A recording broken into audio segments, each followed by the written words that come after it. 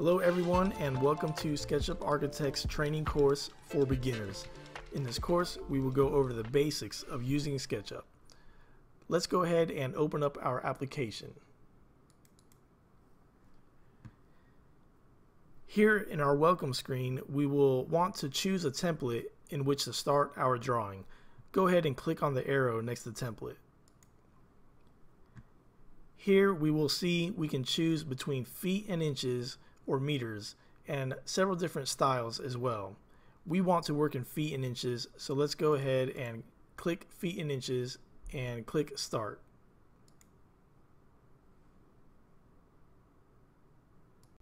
When we first open up SketchUp, it will place us near the intersection point of our access lines. It will also place an architect in human scale in our workspace.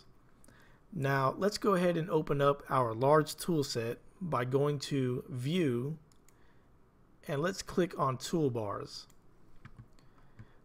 Click on Large Tool Set and hit Close. Here we can see we have our large tool set, and I can click and drag this wherever I want, or I can double click and it will dock it to whatever side I'm nearest to. So go ahead and double click.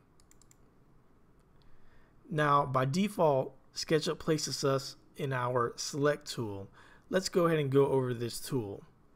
Move your mouse over the architect and click once. When SketchUp highlights an object in blue like this, it means that that object is a group or a component. Now I can open up this group and component by double clicking on it. Now I can select by clicking once, and I can click on surfaces or lines within this group. Now to get out of this, let me just hit escape, and now we are out of that selection.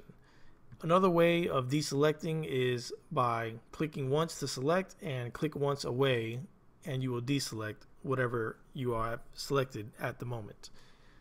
Now another way we can select is by clicking and dragging our mouse. So let's click once, hold it, and drag from left to right, and let's completely surround the object we want to select, and SketchUp will select that object.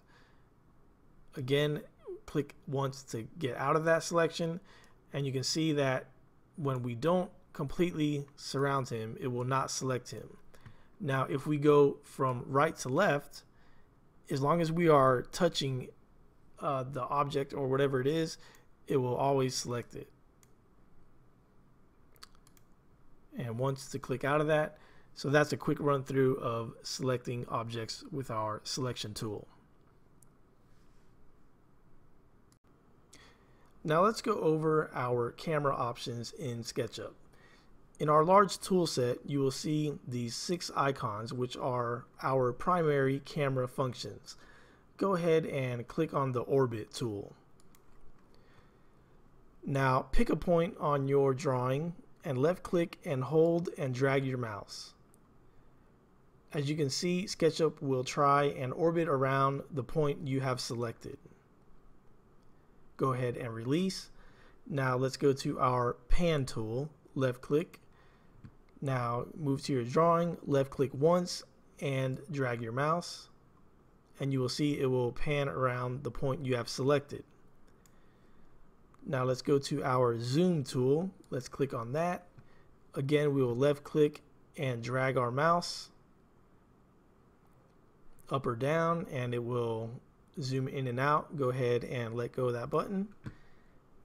Now zoom window will allow us to zoom in any window that we select. Let me zoom out.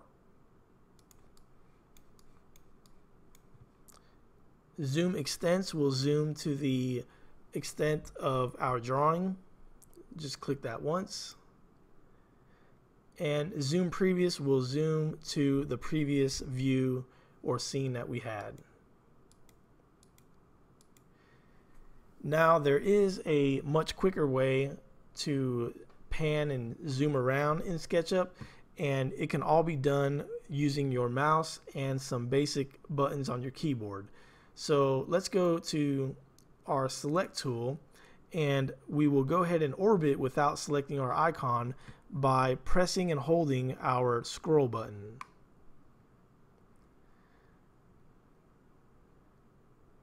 Now go ahead and release that. Now let's move your scroll button forward and back, and that will allow us to zoom in and zoom out. Now go ahead and hold down your scroll button again, and at the same time press Shift. Now that takes us into our pan function, and we can pan our drawing around. Again, we pressed our scroll button once. That would take us into orbit, but now we're going to add Shift to that, and we can pan our drawing. And that is how we will maneuver around in SketchUp. Practice using your mouse, practice using those commands, and let's go ahead and move on to the next lesson.